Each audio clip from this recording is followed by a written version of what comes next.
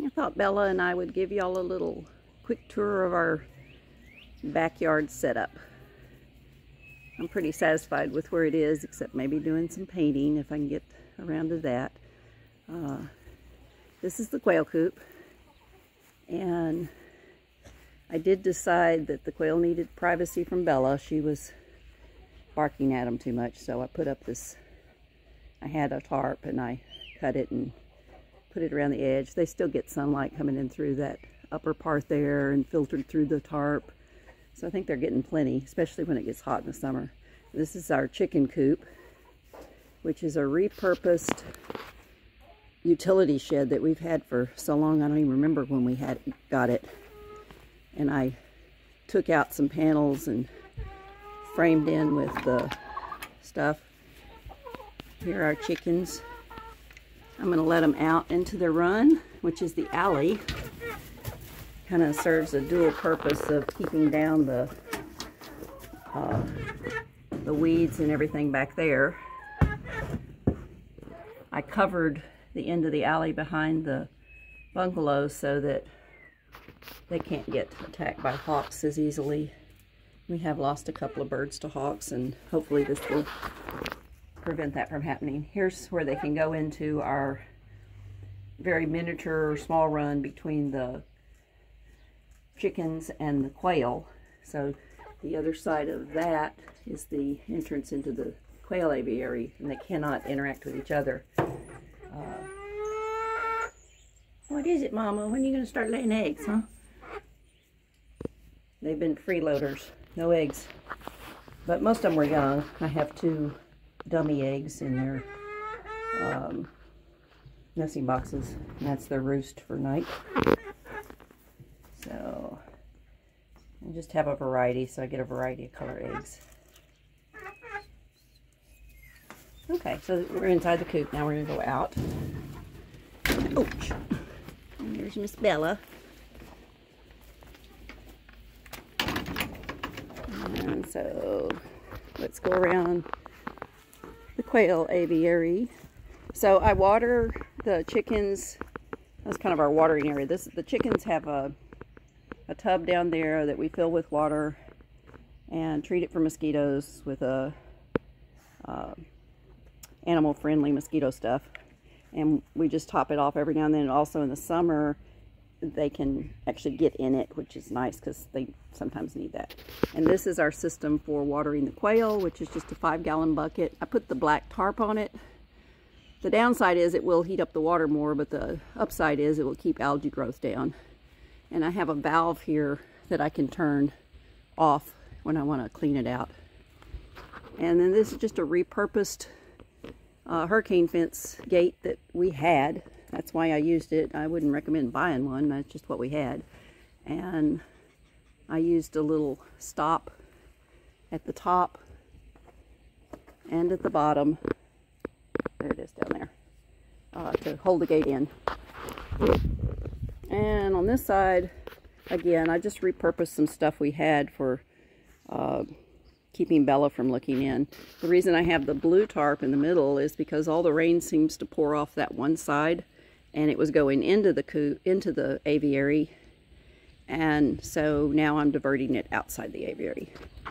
And there's the gate that I did have in the back of this aviary run, and I moved it to the outside and just rigged it up. It works great. Chickens are behind that gate and down the alley. So I'll go in the quail run. I've already shot some videos of this, but I'll go ahead and go in. It's pretty simple. I just kick it open. Tell Bella to stay out. No, Bella. No, Bella. Out. No, Bella.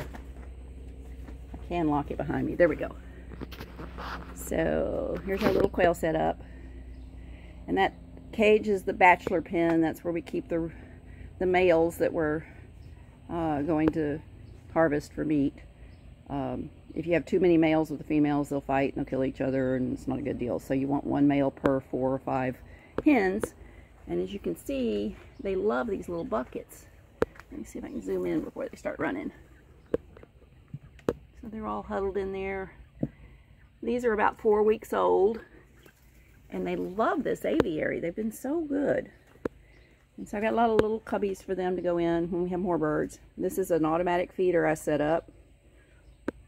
I learned all this stuff from just studying YouTube videos. This one you feed from the top, it goes down. They don't waste their food. There's literally no food waste, which is wonderful because quails are messy. And this is where they get their water. The water runs gravity fed down from that black bucket. And if I want to, oh, and there's a similar thing here in the, I have a bucket on top with nipples on the bottom for the bachelors. And they figured it out right away. They had no problem. So if I need to fill that bucket, I'll just use a cup. And I can actually come down here, turn this on briefly, and fill. And that's all from my 5-gallon bucket. So literally all I have to do to fill the watering system is from the hose every couple of weeks. Fill it with the hose, fill the chicken water, and then fill the bucket at the top. Now, getting out of here was really interesting.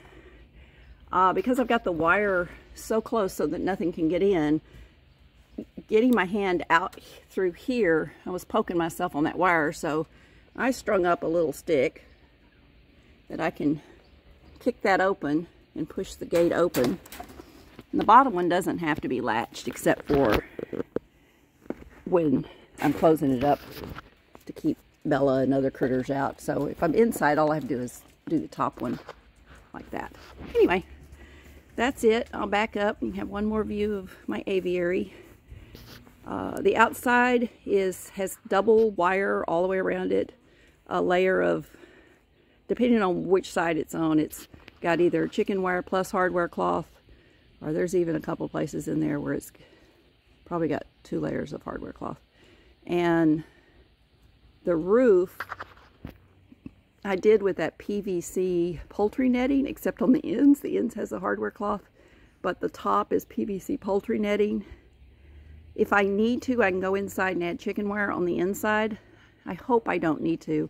I think it's actually going to be fine. With the tarp on top of the PVC, and we don't live in the country. We don't have like tons of predators. We just have a few. And so I think that's going to work just fine. Oh, the little fence around the outside was left over from the gardening project at the birth center. So I just thought, well, that looks cute around there. I'll just stick that around there. So that's it. That's my little setup. I think we're going to be real pleased with it. I've got hatchlings coming out this week. So far we have 15. Hoping for at least double that. We'll see. Thank you.